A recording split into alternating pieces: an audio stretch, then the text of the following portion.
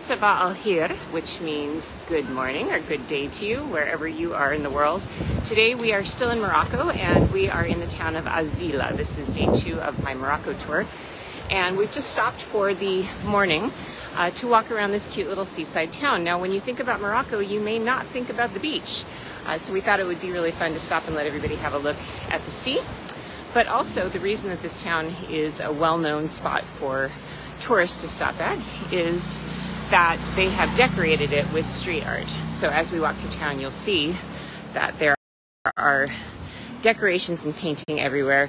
Also, they paint in these beautiful colors, this kind of periwinkle and green. And it may look a little bit like Portugal or Spain, and that's because the city was founded in part by people from Spain and Portugal, because we're right on the coast. And of course, Spain and Portugal are just up the way if you had a boat. That looks so much like Spain, doesn't it?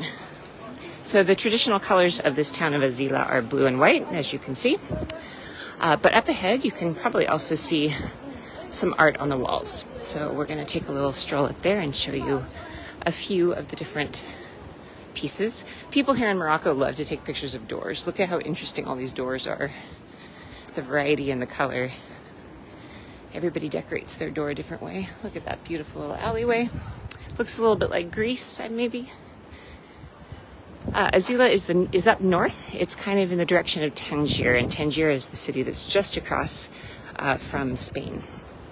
So you can certainly see a Spanish influence in this part of Morocco. You can see it is absolutely, completely tidy and clean here, which has been the thing most people in my group have been exclaiming about, how beautiful and clean it is here in Morocco.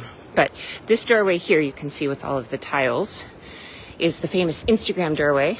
Lots and lots of people come here to get their photograph in this doorway, which I have to admit, I did that too today. But you can see that these are really pretty tiles with blue and turquoise. And then as we go around the corner, you're going to see street art, different wall paintings. Now, every time I come here, they're a little different because you can see some of the plaster is cracking. So they change over time. This is one of my favorites here. It's been here a little while.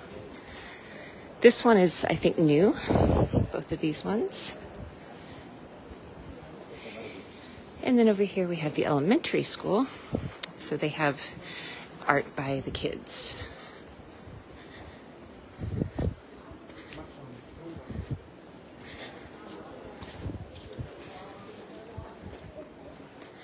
One of the things that's so nice about Morocco is how photogenic it is. Look at just the beautiful peeling blue paint on the doorways. Everywhere you go in Morocco is just, I think, incredibly photogenic. This is a beautiful one.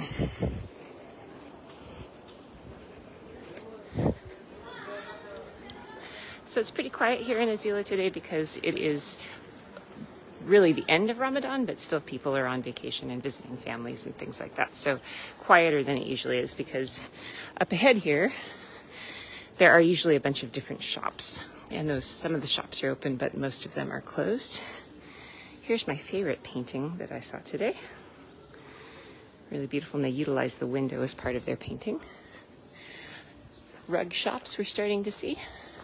Rugs are a little bit more traditional to buy in the south of Morocco, and that's where I take my group, to the south. And a tower, which looks exactly like something you might find in Portugal.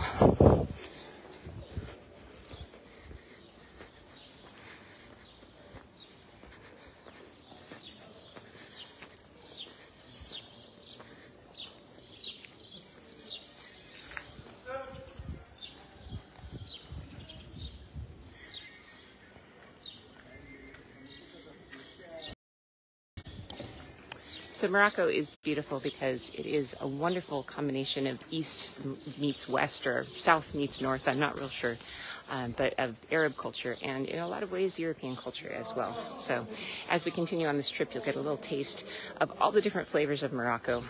So today we're heading to Chefchaouen, so I'll be back with you later today from the Blue City. So hopefully you're having a good day wherever you are. We'll see you later.